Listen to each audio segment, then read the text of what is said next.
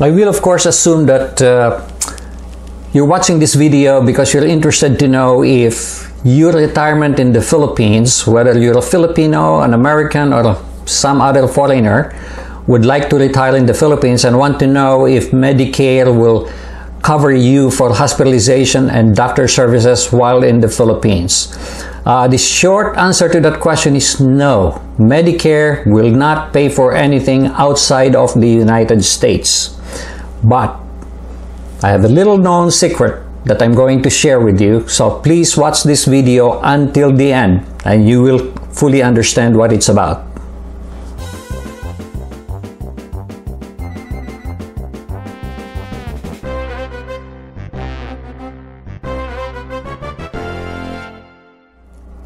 The first thing we need to talk about is Medicare, original Medicare. The so-called original Medicare does not pay for anything outside of the United States. It's strictly in the United States. And let me go through this. Hospitalization is considered Part A. That's a Part A of your coverage, and it is free. It's paid for by the government, but it only pays 80% of the hospital cost. Same thing for physician services, Part B, but Part B you pay for, and that's 80% also of the cost. Out-of-pocket maximum, meaning if you keep on paying the 20%, is there a maximum you have to pay after which it stops? No, there is no limit. So if you have a $1 million bill, the combination between hospitalization and physician services, you'll pay $200,000. That's going to be your share. If it's $2 million, you'll pay $400,000. Prescription drugs is not included. If you want, you can buy your own policy to cover that. The coverage is entirely USA only, nothing outside of the United States. That's why you will hear them say, oh, Medicare does not pay for coverage outside the United States. And it's true. Premium payable for Part B is $140 a month, but Part B must be paid before you can get any other insurance if you want to consider getting a supplemental or an advantage plan. The additional premium you have to pay is none other than this $140 and the prescription drug premium if you decide to get one. Okay?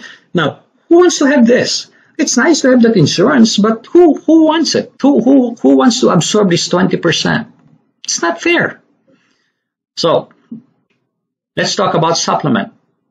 This is what you want to get if you are located in the United States. The way it works is that the insurance company will collect the 80%. And by the way, that 80% is both the physician services and hospitalization.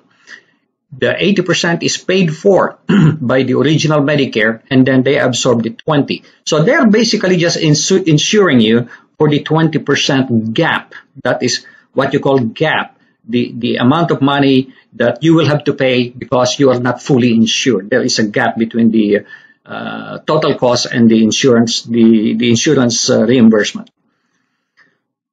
Out-of-pocket maximum, there is none. Why? Because you're already 100% covered. That is the reason why you do not have an out-of-pocket cost. Prescription drugs, it's usually not covered, so you have to buy your own policy, which will cost you the same amount if you have the original Medicare. You pay anywhere from $28 to $50, and you will have your prescription drug coverage. The coverage, just like the original Medicare, is only USA, but I found one, Humana, that covers you outside the United States, but only limited to 90 days while you're on vacation. Okay, so that's like a vacation policy, not necessarily a worldwide policy. Again, as I said, the premium will be $140 for Part B. Everybody's required to pay that. And the reason for that is they will be collecting the 80% from Medicare. If you don't have the insurance for Part B, how can they collect the 80%? So you pay for that. So the total cost is about $240. It varies. But for example purposes, in my case, it would have been $240 plus the $140 plus the $50. It's approaching $400. Okay? That's going to be my total cost. Now let's talk about the third one. Because the third one has a premium of 0 to 99. So they even have zero premium If I were staying in Pennsylvania, I would pay $0. Because I'm thinking of going to Washington, I will wind up paying $17, okay, in Washington. Now, what's the Advantage program? What does it cover? Well, for hospitalization and physician services, 100% will be covered. But there is a plan deductible, which is usually higher than that of the supplemental. Also, the copay, that's the copay. The deductible is usually higher, much higher than the supplemental. Supplemental, there's almost none. But then, the limit of your out-of-pocket cost is $3,000 to $6,000 a year. That's per calendar year. So if you get sick in, let's say, December, and your bill is $4,000, and let's say the plan you selected has a out-of-pocket maximum of $3,000, you will be responsible to pay for the $1,000, and the insurance company will absorb the $3,000 because that is the maximum you already incurred. Let's say the following year you continue to be sick and you paid another $5,000. Well, they will deduct again the $3,000 from the $5,000, and you will be responsible for the $2,000. That $3,000 limit is only for the year, for the calendar year. Prescription drugs is already included. So I will be getting my prescriptions here in the United States. Send it to my daughter. My daughter will ship it to me. Okay? And here is the big difference between the supplemental and the Advantage.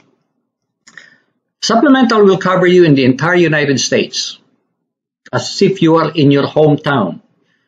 Whereas the Advantage plan will only cover you while you are being serviced in the network. And even if you're in your hometown, but you decided, I don't want this doctor, and I wanted to go to another area out of the network, you will not be covered.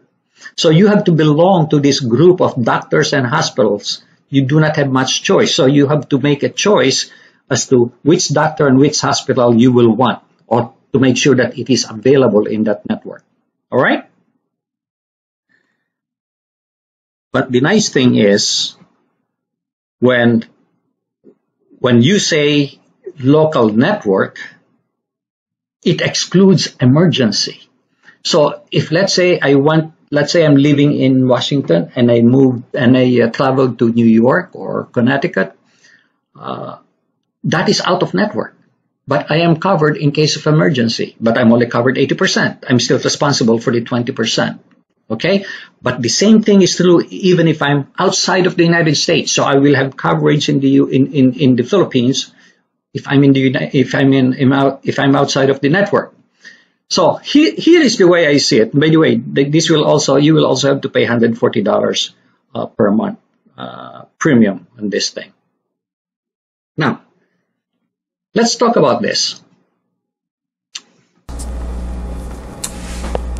If I'm in the US and I'm sickly, or maybe average old man sickness, I will probably opt for supplemental. There will be less of a headache. I can travel anywhere. I will have the same coverage, 100% coverage. Don't have to worry about deductibles, blah, blah, blah. But I'm able to take advantage of it because I am in the US.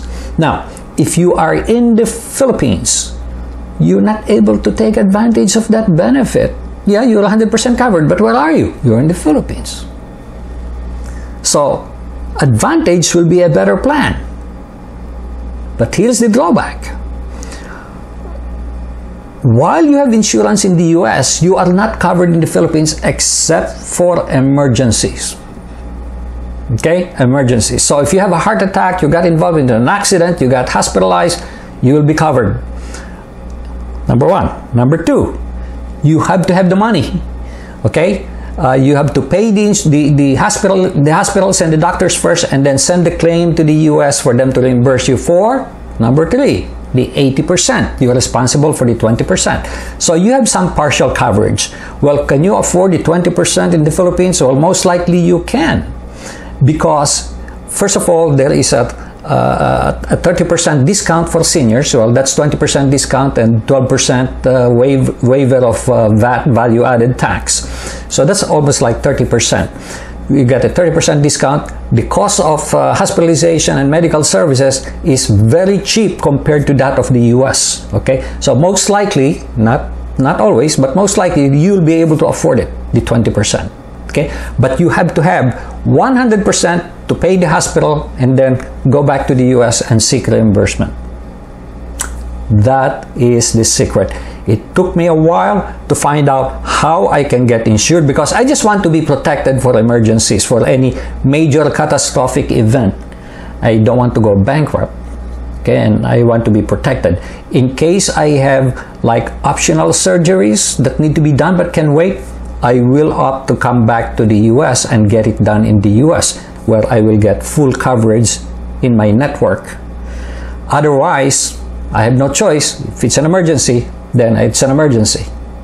And then on the routine office visit or whatnot, just pay for it yourself. So you have to be prepared for those. It's better than none, much better than none. You'll be protected. If it's, as I said, if it's optional, you can come back to the US and you have your insurance taking care of you. And even while in the US, you have to watch out for the out-of-pocket maximum that you will be responsible for, all the deductibles that the Advantage plan has. But at least you're not paying for a premium that you cannot use because you're outside of the country. So I hope this helped you a lot in making your decision on this matter. And if you have any questions or if you have any information to share with me, please put it on the comment below. And if you like this video, please click like and share and subscribe to this video so that you will be informed of future videos. I'll see you the next time.